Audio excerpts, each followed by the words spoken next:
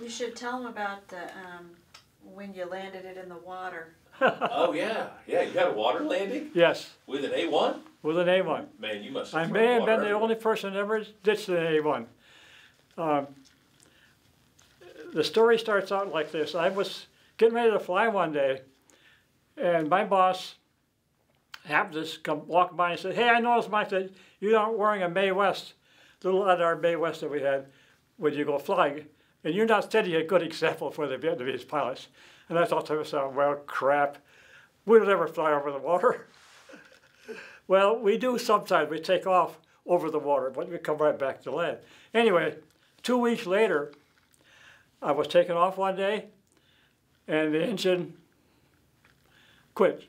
It didn't completely quit, but it was going chunk, chunk, just barely. I lost losing power right away.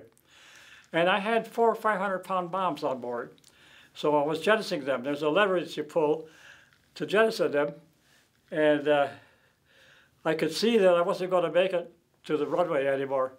In fact, I could see I wasn't even going to make it to the shore. And I ended up ditching it. And the Navy, I remember from studying that there were 11 steps in the ditching procedures. And I got through 5 when the engine hit, or when the airplane hit. One of the things that happened that night, I was at the officers club, and I was talking to some guys that ran an Army fuel dump on the beach, consisting of 55,000-gallon bladders in a star-shaped thing. There were 5 of them, and a motor in them. They would offload the fuel from the ships, and then they would fill up with that the trucks and the tanks and so on. And I was heading right for them. They said they were bailing out of it because they thought I was going to come in and land right in the middle of that thing. And I probably would have if I hadn't gotten all the bombs off. 2 of the bombs didn't fall off. Only out of 4, 2 of them did. And they were the 2 that were on the stubs, so they stuck out quite a bit like this. In fact, I could have seen them if I'd looked out like that, that they were still there. But that made the airplane nose heavy. When I got checked out by the Navy, they said this airplane will float forever. Don't worry about it. You can just float and float and float. Well, I was in it landed in the water, and then I noticed that the waves were like this. I had time to go, and I was underwater, still in the cockpit. And that was really something. I said, oh my God, I'm still in the cockpit. Well, then you have to unstrap, and your hands get wet, and leather gloves are real slippery.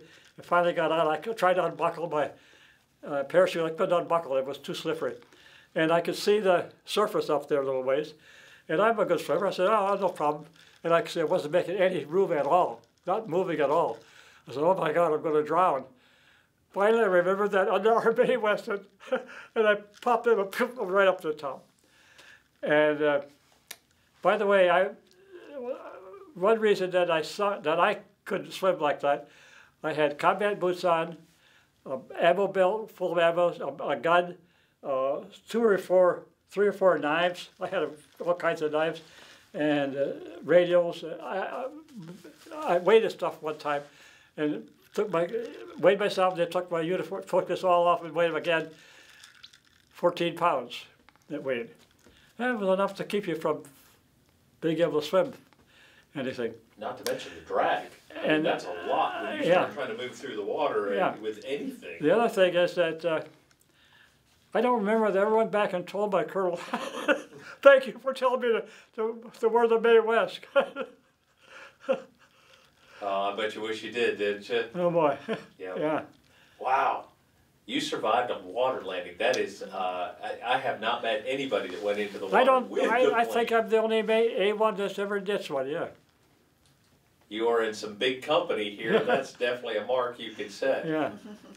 There's a couple guys that might try to jump in there right now and see if they can do the same thing. There's some crazy guys in that room. Yeah. All right. So, anything else that you're hiding there that you can bring out and tell me? Any kind of cool?